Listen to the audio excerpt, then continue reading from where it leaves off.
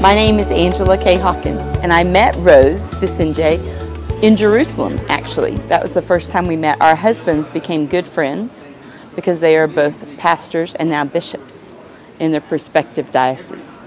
Thank you, Angela. We met in Jerusalem and we loved each other.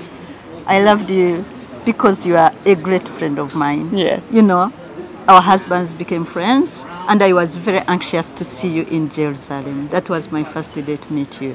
And this time, it was a precious just event to see you in Rwanda. Exactly, because our husbands have been back and forth between the United States and Rwanda, but we have not been able to be together. So this time, for me, the first time in her country.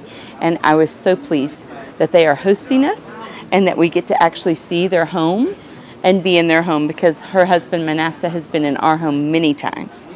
You are welcome to Gahini. Thank you. Gahini on Saturday, I know. on Sunday. We are very excited to be together. And our children are very, very, very excited to meet one day. Yes. One day. Yes.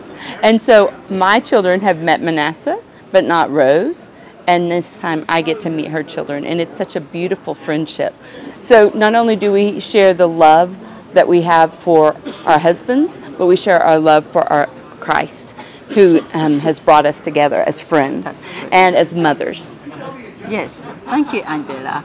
You know, the blood of Christ brought us together. Mm-hmm. That's why we know each other. Mm-hmm. We went to Jerusalem just to proclaim the power of the Holy Spirit and the love of God and the truth of Christ.